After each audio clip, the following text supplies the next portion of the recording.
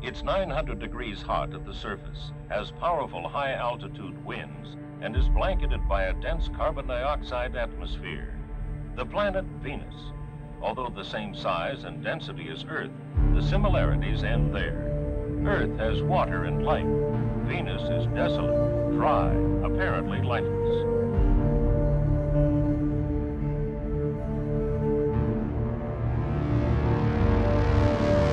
The Da Vinci Mission, named after Leonardo da Vinci, will now take us back to Venus and address unresolved questions about this mysterious planet.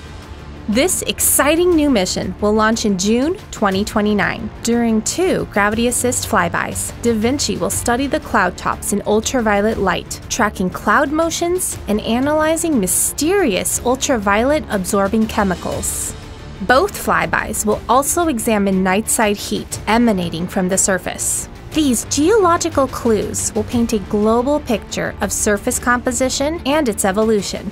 7 months after our second flyby, Da Vinci will release its atmospheric descent probe, which will enter the atmosphere over the course of 2 days. The probe will take about an hour to fall through the atmosphere, taking measurements down to the surface. These measurements will include profiles of composition, winds, temperature, pressure, and acceleration. Key gases will help us understand how Venus formed and evolved. Some of these measurements may even reveal signatures of ancient water.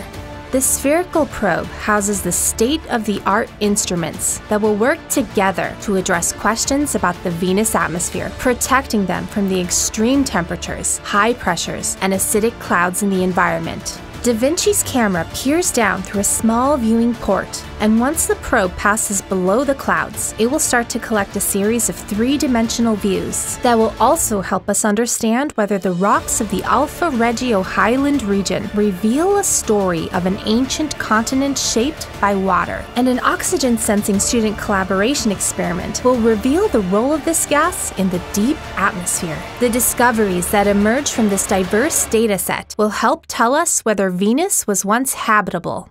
And the story that we reveal will reach even beyond our solar system to analog exoplanets that will be observed with the James Webb Space Telescope. Venus is waiting for us all, and Da Vinci is ready to take us there and ignite a new Venus Renaissance.